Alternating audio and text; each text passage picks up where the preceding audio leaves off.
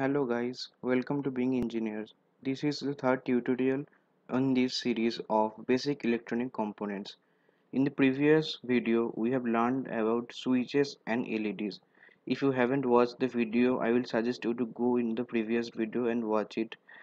And in this video, I will talk about voltage regulator, how to use voltage regulator ICs to regulate voltage and get required voltage as per we wish. For this experiment and theory, we will need a breadboard, multimeter, 9-volt battery, two ceramic capacitor of any picofarad range or nanofarad range, regulator ICs.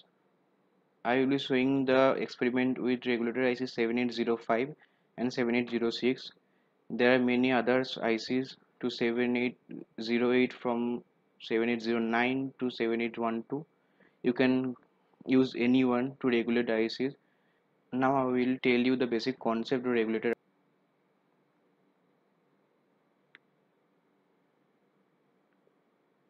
We are considering this box as the IC. It has three terminals, you can see, first, second, third. This is first terminal, this is second terminal, this is third terminal. Okay, these we will call as in, common, out. How it works that we have to connect our 9-volt battery or whatever the supply is in the in and common part. So let's connect a battery here.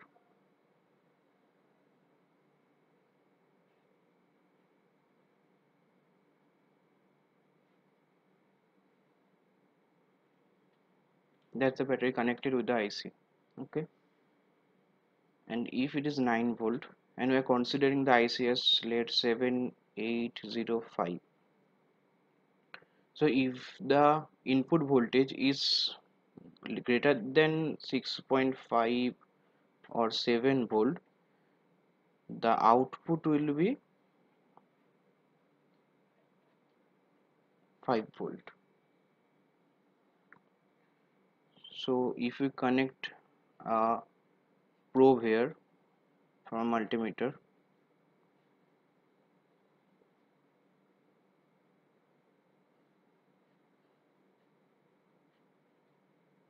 that is a voltmeter,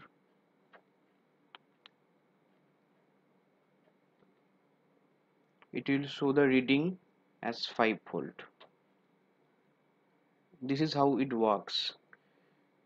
Any input voltage above 6.5 or 7 volt, the 7805 IC will convert it to 5 volt and give it out in the third pin, in this pin.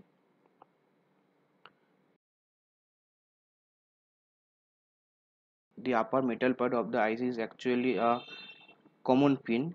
It is also acts as a heat sink because the IC gets very hot by reducing the voltage from 9 volt to 5 volt.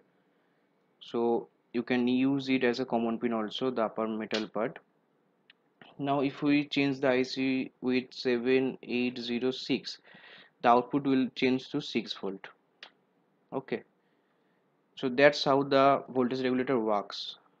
And what generally we do is to connect a capacitor between the out and common and between the in and common. In this case we are using 22 picofarad.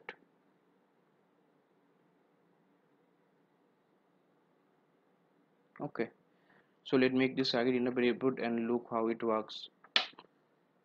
So the upper row of the breadboard we are considering it as a ground.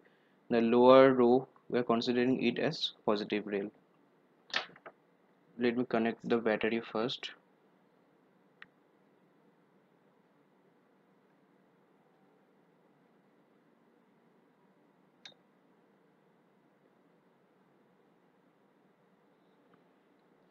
Now let's take the voltage across the battery terminal. This multimeter has set in the range of 20 volt.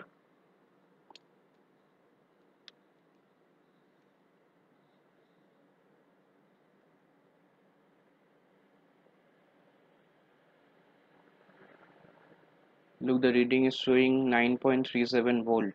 It is a 9 volt battery and it's pretty new. So the voltage is showing 9.38 volt.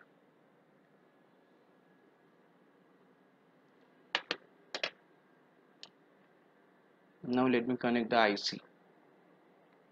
First of all, we will connect the IC 7805. You can see that we have connected a red wire from the positive to this row and the ground black wire from the upper row from the next to the next column actually.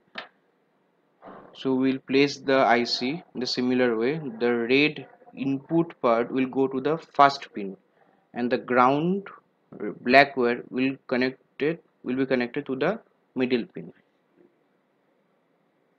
So that's it, we have connected. We will connect the capacitor now.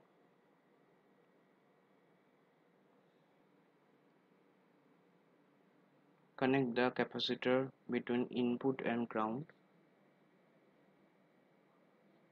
Is connected. Now connect the capacitor between ground and out.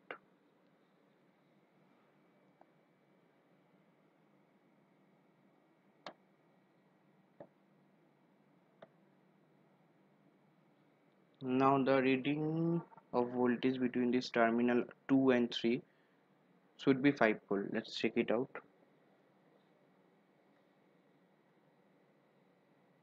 Look, the output is 5.1 volt. You can also use the heatsink as a ground. 5.1 volt is the output.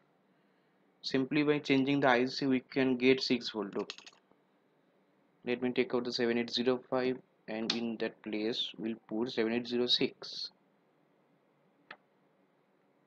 Now check the voltage again.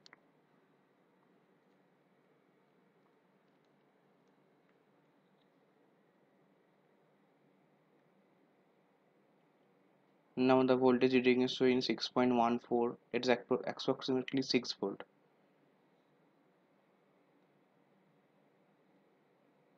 Now the reading is showing 6.1 volt. That is approximately 6 volt. So the 7806 is converting the 9 volt to 6 volt. So like this 7808 will convert the input voltage to 8 volt.